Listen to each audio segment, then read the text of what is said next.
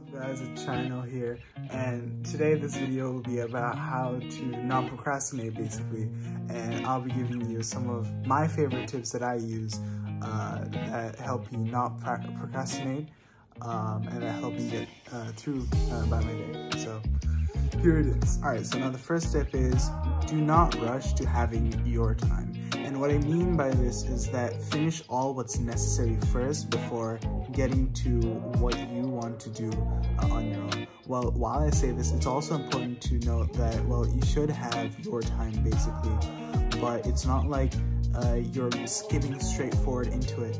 You're actually doing the work that's necessary before you do it. And think of it as levels in a video game where you have to cross every level and you have to cross every single path that it is.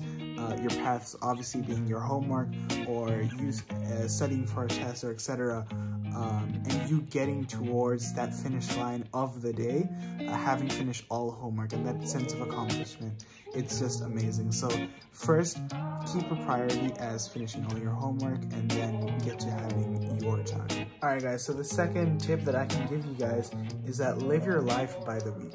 What I mean by this is that think of each week as sort of every single, the next level into your life. And so never ever live your life by the day, having accomplished a day, having going on to the next. Always live your life by the week and set your target to be that at the end of the week, oh my goodness, you're gonna have all the time you want to focus on other things so you can balance out your life with whatever else you want to do in your free time or etc.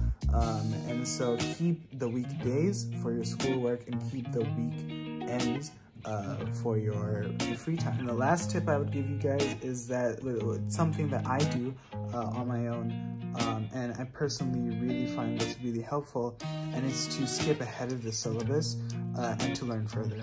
What I mean by this is that do not stop where the teacher expects you to stop, always go above and beyond. And so yeah, I hope this video helps you guys. I get overwhelmed with how many things I have to do to the extent that I don't feel like doing any of them. So for those who also get that feeling, you could try writing down all the things that you have to do, big and small. It's not limited to homework. It can be things for ASAs, things your parents told you to do, appointments, and even hobbies. I find that writing these things down calms me because I can see everything that I have to do orderly, and they're not just circulating in my head making me panic because I don't have like a head count of everything that I have to do. After writing the things I have to do down, I rank them, one being the thing that I absolutely have to get done that day. I also write down what time I will start and finish each thing, because while this is usually like a huge estimate, setting goals for myself makes me panic when I'm not meeting the time goals, so that pushes me to stay on track instead of doing other things to procrastinate. If I think that I absolutely won't have time to finish everything, I will write down a time and a day that I will do it, because just telling myself that I will do X, Y, and Z tomorrow at 8 p.m. commits me to doing it. It's like making an appointment with myself to make sure that I don't make arrangements to do other things or like scroll through my phone in that time, because I know that there is some place that I have to be doing something important. Alright, so here are my words of advice on how to avoid procrastinating or how to just become a better and well-organized student.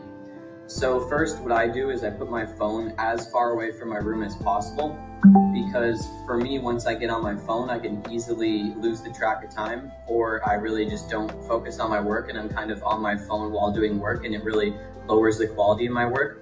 So I try to put my phone, not in my room. I try to put it somewhere farther away from my room so that even if I do want to just go check it, I kind of have to walk away, so maybe I don't want to as much.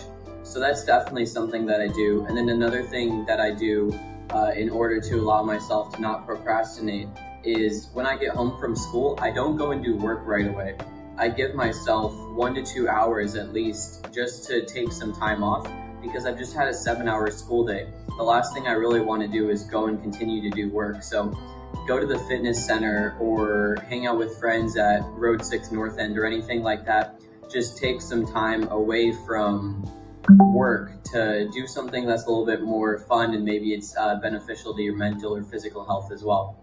And my final word of advice is use scheduling apps. I use Notion, and you can ask me about that if you ever see me in the hallways and have any questions. But there are a lot of scheduling apps which allow you to kind of keep track of the work that you have and the due dates. And just by having a physical calendar or a digital calendar, it really allows you to just be able to see and realize what you have to get done. Because a lot of the time you'll get something assigned and you'll completely forget about it until the last day. But if you have that reminder already set, you know, you're seeing it up until the point that that assignment is due. So it definitely is really helpful.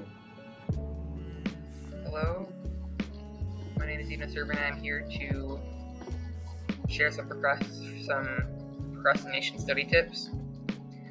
So the first one is to start doing the assignments in order. So do the ones that are in order by due date, so do the ones that have the closest due date, and then maybe organize them by due date and how long you think they will take. And you should take a couple minutes break in between each assignment so you don't get worn out.